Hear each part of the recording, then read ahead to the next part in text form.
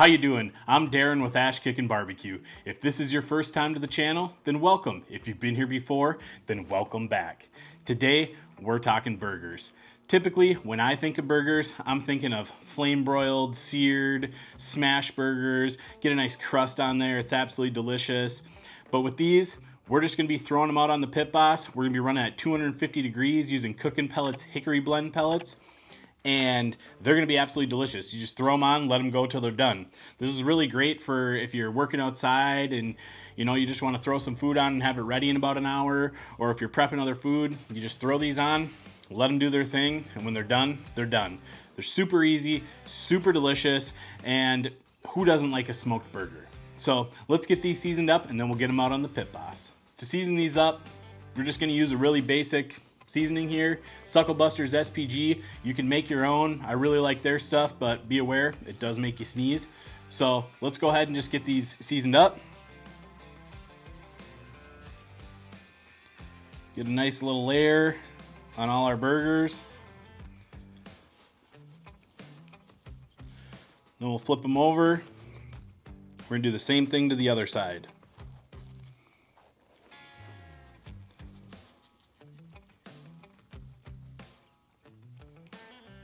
All right, guys, and that's it. That's all we're doing for the seasoning. Like I said, it's gonna be super simple, super easy.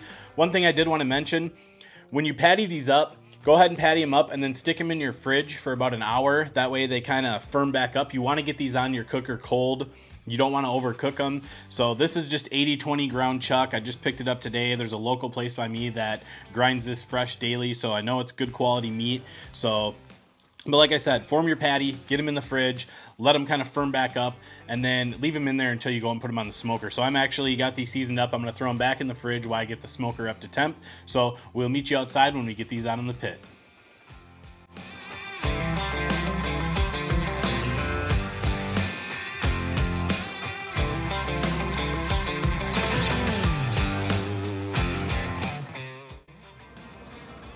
Okay guys, we have the Pit Boss Pro Series 1600 running at 250 degrees. We're just gonna go ahead and get our burgers on the smoker. And we were gonna let these go for about a half hour and then we'll come out and check the internal temperature on them. So again, 250 degrees, hickory pellets from Cookin Pellets. We're just gonna let these get a nice smoke bath and we'll come out and check on them in 30 minutes. So we'll see you guys then.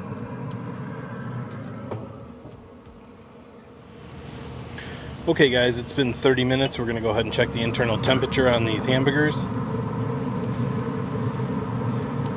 We're at about 140. So we're gonna probably give these another 10-15 minutes and then we'll get some cheese on them. We're gonna probably take them to about 155 max and then they'll carry over to about 160.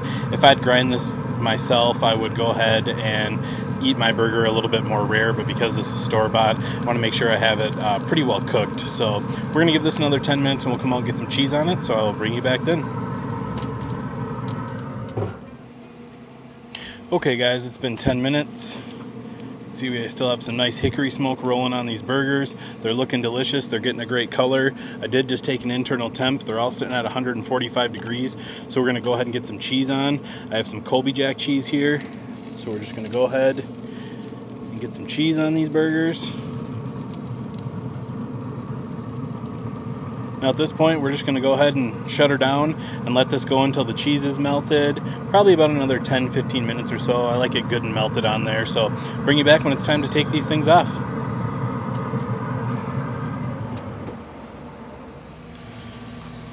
Okay guys, and while we're just waiting up on these burgers here, I'm gonna go ahead and get my bun on. This is just a local place by me, makes these fresh daily. I'm usually a brioche guy, but I really like how soft this is. So I've got to toast it always. So we're just gonna go right over the fire pot here, get a nice little toast on those buns, let these finish up, and then we'll get inside and we will build our burger. So meet you guys out here when it's time to get everything off. We'll see you then. All right guys, got that cheese nice and melted. These burgers are done. We're gonna go ahead and get these off and get them inside and let them hang out just for a little bit. They're gonna carry over a little bit and just keep kind of cooking while we go ahead and let our buns finish toasting up. So we're gonna get those inside. They're looking good, smelling good. So we'll let these buns finish toasting up, and I will meet you inside when it's time to build our burger. We'll see you then.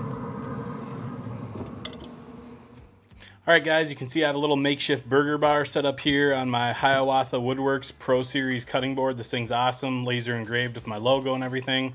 Go check out John. He does great work. So now it's time to assemble this burger. I can tell you one thing. It smells delicious. It has a great smoky flavor. We'll just look at the bottom here. Nice red color there. And then we went ahead and toasted our buns because everyone likes toasty buns. So I'm gonna bring you in and let's get this burger assembled. All right, guys, so to start off, what I like to do is I like to get a little bit of tomato on the bottom, a little bit of onion, a lot of onion. I like onion. This is raw onion. Fried onion's delicious too. Go ahead and throw our burger on there, get that pressed down. Vegetables are very important, so we need to have some greens on there. I think that's just enough. And then I'm not a huge condiment guy, but I really like barbecue burgers, so we're gonna throw on some Sucklebuster's original barbecue sauce.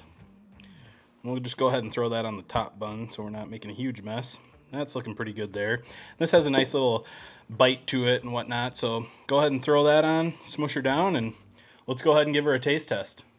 All right, guys, so we have our hickory smoked burger here, courtesy of Cookin Pellets hickory pellets. So let's go ahead and give it a try. Wow, that is absolutely delicious. You got a nice bit of flavoring from the SPG. Wonderful smoky taste from those hickory pellets. Kind of hard to tell, but we even got a little bit of a smoke ring here. Got that cheese. We got our lettuce for our vegetable because we're eating healthy. Man, this is absolutely awesome. I'm gonna go in for another bite here. Guys, this smoked burger is absolutely delicious. Everything just came together with it. I'm really happy with this cook, and like I said, it was super easy. I threw these on, went about my business. I had some stuff I had to get done around the house, let them smoke until they were done, and the flavor is absolutely awesome. I'm not missing any of that sear flavor or anything, and don't get me wrong, I like a traditional burger. I love a smash burger, but if I got stuff to do and I gotta cook a bunch of these, I'm just gonna throw them on and let them smoke. So I highly recommend giving it a try. Even if it's just to try it, the smoky flavor from it is so good. So guys, I hope you enjoyed this video. If you did, be sure to like, subscribe, ring that bell, stay safe, and we will see you next time.